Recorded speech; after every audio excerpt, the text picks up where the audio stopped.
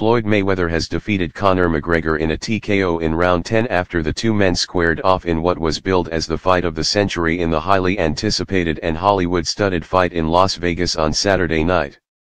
After winning his 50th undefeated match, Mayweather swore it would be his last fight ever as the 40-year-old made off with the coveted money belt and at least $100 million for his night's work.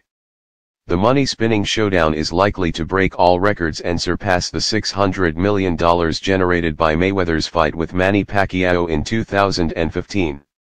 "This was my last fight tonight. For sure," Mayweather, heading into second retirement with an unblemished 50-0 record to surpass heavyweight legend Rocky Marciano's 49-0 mark for most wins without a loss or draw, declared in the ring. "Tonight was my last fight. Tonight I chose the right dance partner to dance with.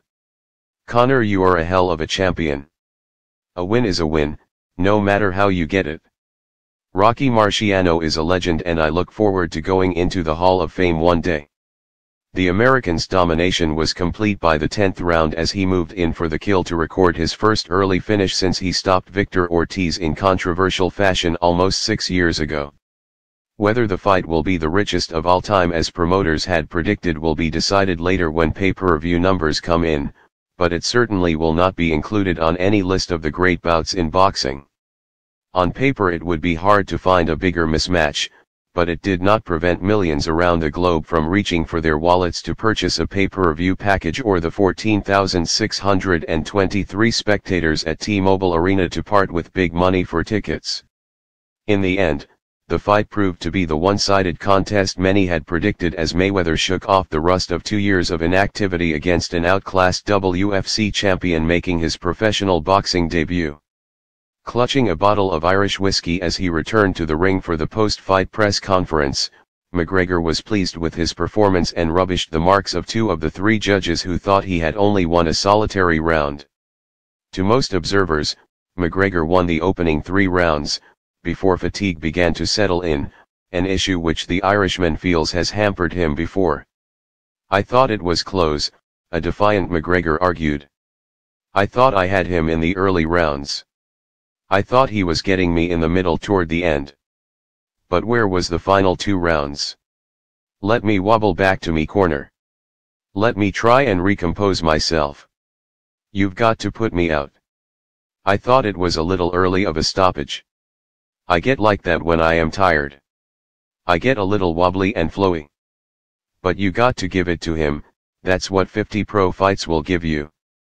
The 2 super welterweight fighters had been preparing for the big boxing match for months and the event generated hype as the world waited to see who would become boxing's undisputed king.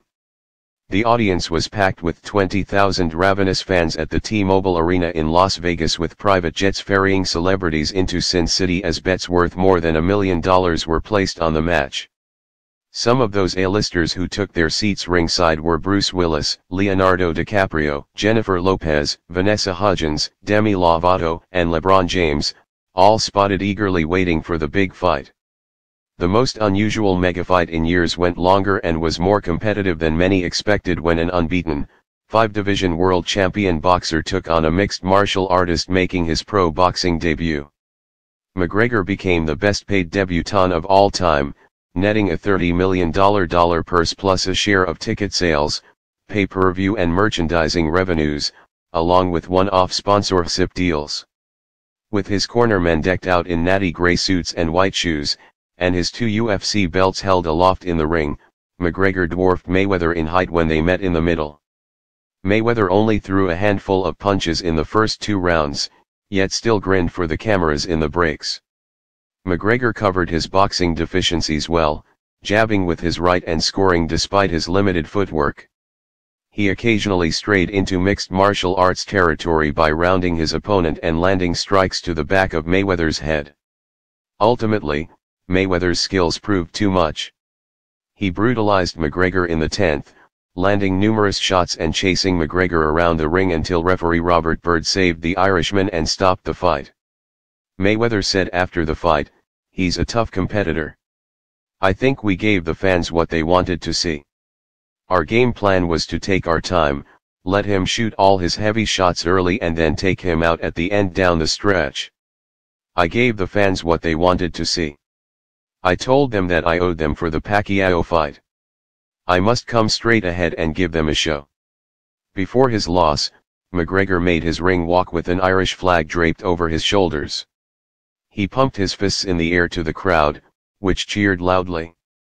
McGregor's handlers held aloft his UFC title belts after he got into the ring for his first pro boxing match. Floyd Mayweather Jr. meanwhile got a bit theatrical, wearing what looks like a ski mask under an oversized hat. He was greeted with a mixture of cheers and boos. The odds at fight time favored Mayweather by about a 5-1 margin. McGregor came sporting a shorter haircut than he had in the days leading up to the fight, with his girlfriend behind him pushing their 3-month-old baby in a stroller. McGregor was calm and confident in his televised pre-fight interview, telling Showtime's Jim Gray that he would paint a beautiful picture in his fight against heavily favored Mayweather.